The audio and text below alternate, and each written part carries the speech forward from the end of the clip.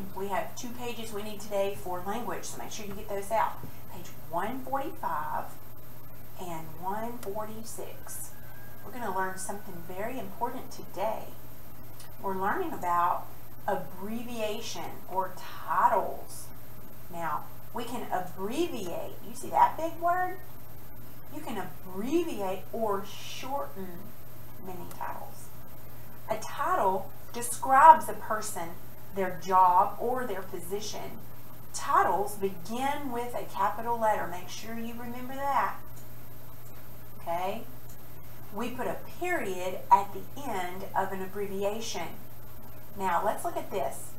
Mr. is the title of a man. Miss is the title of an unmarried woman. Mrs. is the title of a married woman. And here's how we abbreviate these. Mr., remember, abbreviate means to make them shorter. So instead of writing the whole word Mr., you can just write capital M, R, period. Now, if you don't make this a capital and you don't put a period, it's not right. Now remember, Miss, that means the young lady who is not married. It's MS, period.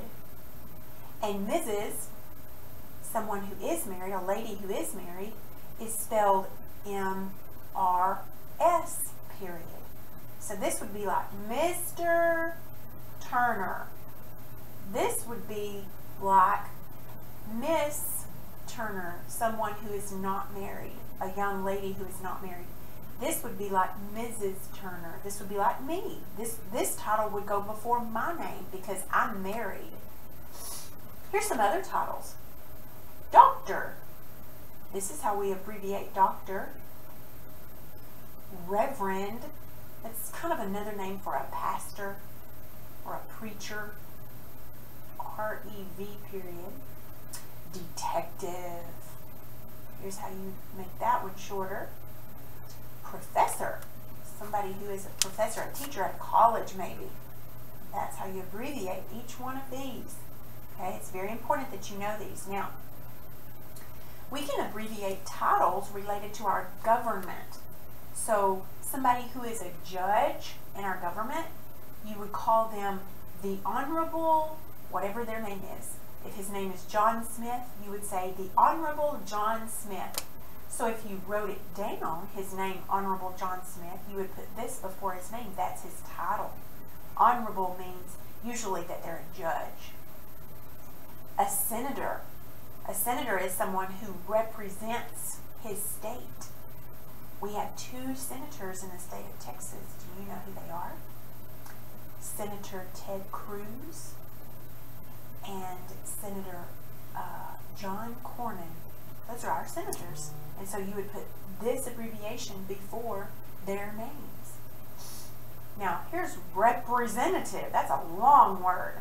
Well, in order to abbreviate that, you do it R-E-P. It has to be a capital R, and it has to, all these have to have periods.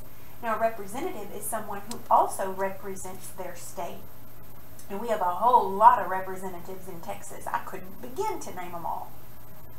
And president, like President Trump. President would go before his name. And so this is how you would abbreviate that.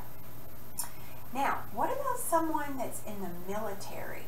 Maybe in the Air Force, or in the Army, or the Marines, or the Navy. Maybe they're a captain. This is how you would abbreviate captain. And a general is this way. And a sergeant is this way. These are all the ways that you abbreviate. Now, you're going to need to keep this page close by.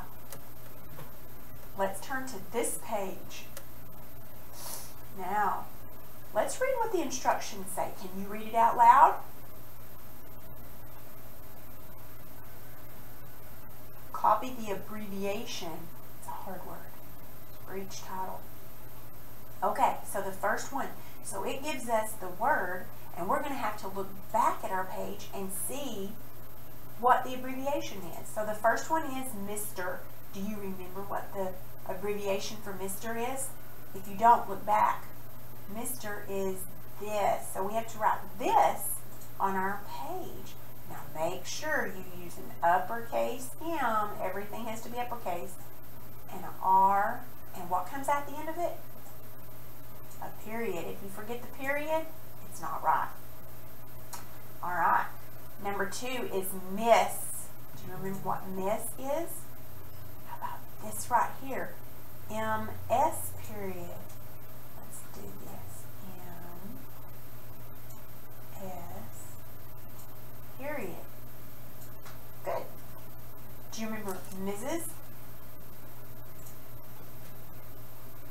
MRS period.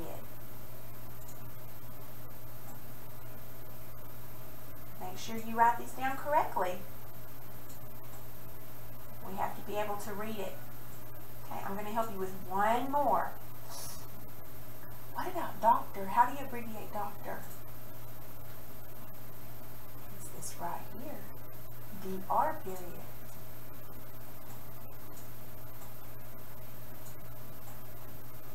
Okay, good job. Now, your job is to finish writing all of these. Look back at your page if you're not sure. Make sure you write them correctly, because I'm going to give your mom a note to make sure that she checks this page really well, okay? All right, and when you're finished, I want you to practice your spelling words and do your reading. And that's all for today.